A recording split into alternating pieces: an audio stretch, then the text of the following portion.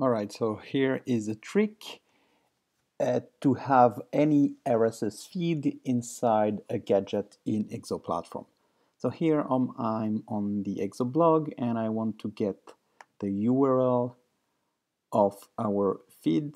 So I'm going to copy this URL, which is a feed burner URL of an RSS feed. What I'm going to do is just go into my dashboard here, click on Add Gadgets.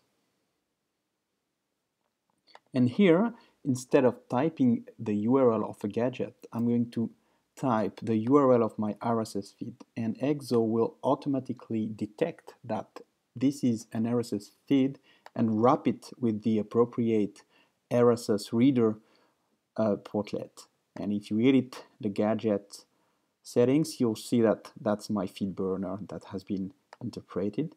So here are all the posts in this feed, and I can view them and have a link to each post.